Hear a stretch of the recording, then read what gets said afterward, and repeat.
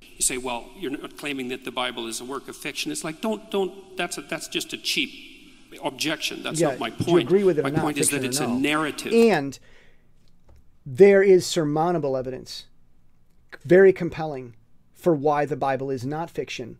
And I don't know what kind of crackpot professors you've been listening to that didn't tell you about that evidence. But if you really want to know the truth, the evidence is there. It's up to you to go research it. We can talk about that later.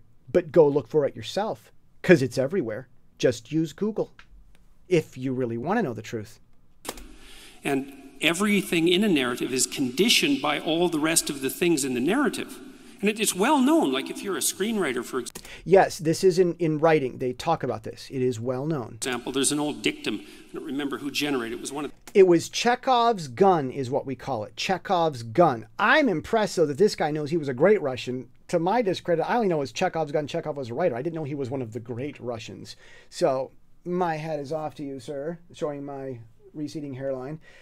Chekhov's gun is what we call it. And I talk about Chekhov's gun in my video about Vision, the Marvel movie comic character, and why he's like, Chekhov's gun is a thing. And if you want to make Marvel comic predictions, what's going to happen next in the movies? Understand Chekhov's gun, you'll predict the movies accurately. It's a thing. And yes, it is working in the Bible. The great Russians, that if there's a rifle lying on a table in the first scene, that it better be used by the end of the second scene, or it shouldn't have been there at all. I argue maybe the end of Act 2 is also fine, and that's kind of what we're doing more and more with our miniseries today. People want to see the rifle here, and then it's going to show up 3 seasons later. We want more long term today, but the same point stands. So there's this coherence. I'm looking for the rifle in your answer to this. Yes, Sam. Thank you. Because Jordan makes his arguments first, his defenses first, and then he makes his point at the end. And when I'm moderating, when you guys are men enough to come on, I will say, Jordan, excuse me, point first and then provide it. We want to know what it is you're going to say, and I promise I will do that. But Sam, I'm also going to ask you to back up your claims, not just, a Harvard Yale archetype Ivy League us. This question, though, because I want it to be used. Yeah, be agreeable. My That's point right, is that it isn't reasonable to take a single sentence out of a coherent narrative and say that stands on its own, or it's rarely reasonable. He's talking hermeneutics. This is Bible hermeneutics. That's what he's talking about. This is stuff that we would talk about when I was at Moody all the time. Bible schools talk about this, how to interpret. Because you have to interpret the word in the sentence and the sentence in the paragraph and the paragraph in the chapter and the chapter in the context of the entire... And the time of history. Entire book. You have to do that. Now, you could object, and reasonably so, that there are some sentences that are so blatant that you can't use context to paraphrase them, let's say. Reverse. I think you also have to give the devil its due. The Christian Bible is a developmental narrative, and the beginning has to be read in light of the end. Yes, very true. Okay, very, very true. Okay, all right. A lot more could be said. He could have had a much meatier response, but he's not a Bible expert. That was pretty good, though. What does that do to Moses' laws of war? Moses' laws of war, he's going to explain in a minute. This is a problem. This is not a narrative. This is instructions. Brett, you're asking a question to someone that's not a Bible expert. He's a psychology expert. You should be asking that question to me. I love you, Brett. I'm going to answer it. I'm going to let you finish. About what to do when you invade a foreign land. And not just any old foreign land. Important to know. When Israel invaded Palestine, the Bible has the answer to that context. Genesis 15:6. I'm not going to have you invade that land now because they're not bad people. Not bad enough. 400 years they're going to be slaved in Egypt, unfortunately, but protected. And then I'm going to deliver them out of slavery in Egypt. Some God that advocates slavery delivering Israel out of slavery. Another problem there, Sam. But he says, I'm going to have them delayed before they invade Canaan, because the sin of the Amorites living there will not yet have reached its fullness.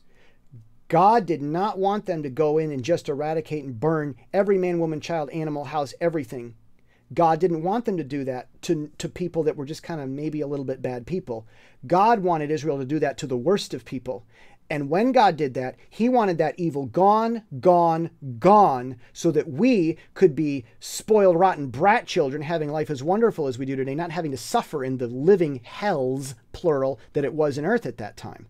That's what he's talking about at that time in those specific situations under a theocracy when there would be a prophet that would speak for God, not what we have today, not what we should have today. Under those ancient times, dealing with all kinds of terrible, weird things we didn't understand, God navigating them through how to solve this thing so we could get to a civilized society today. If you intend to... Look, you might not agree with what I said, but it's one way of looking at it. And if you look at it that way, ask yourself if it works in your life. You know, the biggest defense for the Bible is not the surmounting archaeological evidence for it, which there is. Go look on that yourself. I'll debate it later. There are people, men much more qualified than I to have that debate. The real argument for the Bible, as I've written in my own books, Mere Theology, the argument for the Bible's credibility is what it does when you believe it. You don't try to stand in judgment over it. You believe it. You read it and know it and know it, because you're reading it. And you put it in your life and you go through 10, 20, 30 years later and you see what that book does to you as a person, and you just automatically make the world around you a better place because you're a better person from it. That's what proves the Bible to be real. And the Bible even says that's what proves it real. Joshua 1:8, 2 Timothy 3:16 through 17. Cross-reference them. You've got to read it and do it. And this is for everything to make your life better, and it will be better as a result. That's what it's supposed to do.